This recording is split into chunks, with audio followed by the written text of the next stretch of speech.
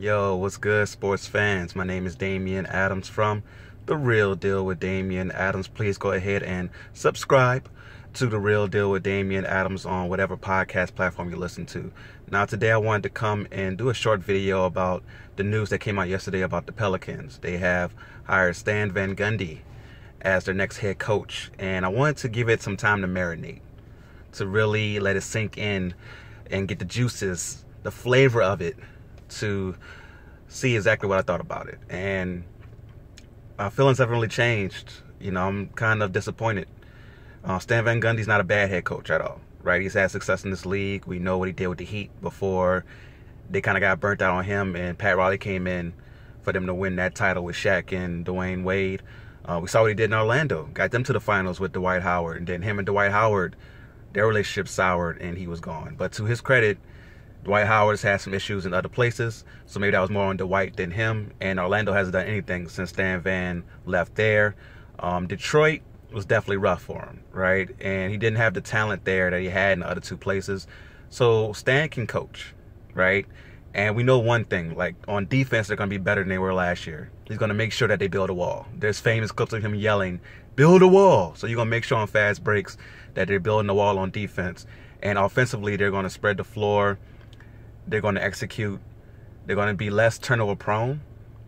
But does the team get burnt out on him being such a perfectionist, right? That's what we heard from people like Shaq, from people like Dwight Howard. He yells so much. He just wants it so bad that it burns out the players. And does it happen again?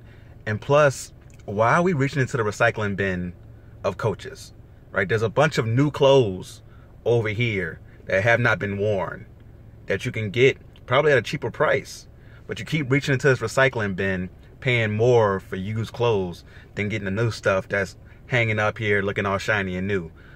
So for me, I'm a little disappointed that we did not get somebody who was new. I was rooting for Becky Hammond. I don't know if she was even part of the interview process, but for Stan, we just hope that he can do what he's done in Orlando and for that short time in Miami. We hope that we don't get the Detroit results.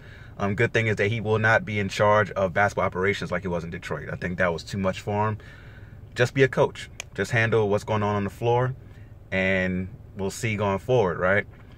So for me, Stan Van Gundy, I would give the hire, I say a B minus, because he's a good coach that's been proven, but I feel like we could have went in a million different directions, did something new, took a chance, and maybe you find that next Nick Nurse, Brad Stevens, the next real thing in this league, instead of recycling through the same guys when we know what they've done. We've seen the results. This is his fourth job, so we've seen what happens. It's not like it's his second place and maybe it was the organization like for other coaches, right?